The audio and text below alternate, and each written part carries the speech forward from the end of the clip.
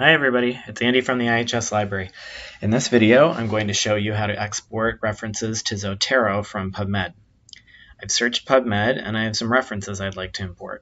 I'm using Google Chrome as my internet browser so that I can use the Zotero connector plugin.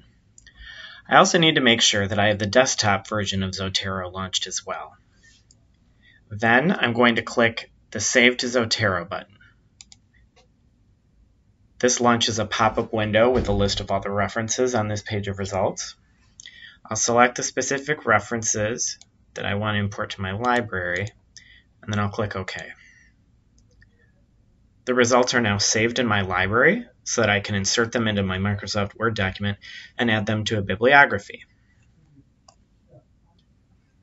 If you need help with any of this, email us at ihslibrary@shu.edu.